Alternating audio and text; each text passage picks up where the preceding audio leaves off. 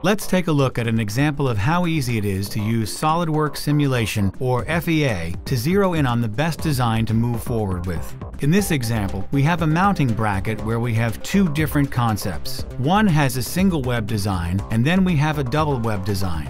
We want to determine which one of these is a better choice for our needs. Simulation is about testing designs on the computer. So the first step is to pick the type of test that we want to do. You can see we have a lot of choices. We're just going to focus on static strength. For this, it is just a matter of applying a load and holding the part in place as we would for the real experiment. In this case, we're going to apply a fixture.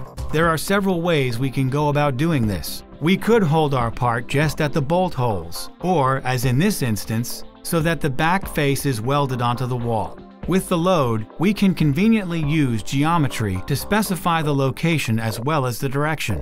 We're going to apply a 20 kilogram or 200 Newton load on the bracket, and that's really all there is to testing our part. We also have symbol displays to provide visual feedback on how our test is set up. We select Run, and it meshes the part and then goes through the calculations. We can use the Command Manager to interact with the model, but the right-click menus are more convenient once you're familiar with the steps. So you can see with the double web design that we have a stress of just over 11 megapascals in the web.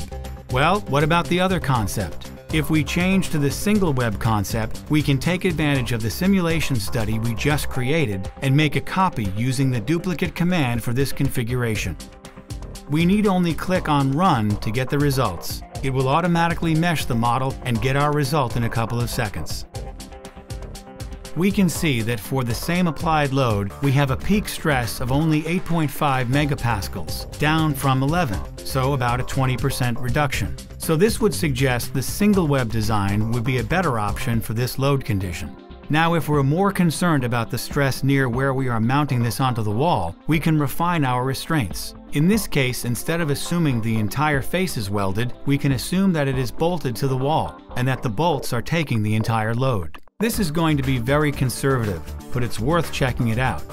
When we say conservative, that means the stresses will be higher than in reality. So instead of picking the back face for the fixture, we select the bolt holes. And when we run the simulation now, we will see what the difference in stress is. So we were around 8.5 megapascals, and now the peak stresses are significantly higher and localized around the bolt holes. For the real bracket, the stress result will be somewhere between these two solutions. And we can actually account for that in SolidWorks Simulation if desired by creating bolts. So it's easy to do some quick design concept evaluations in SolidWorks Simulation and choose the best design to move forward with.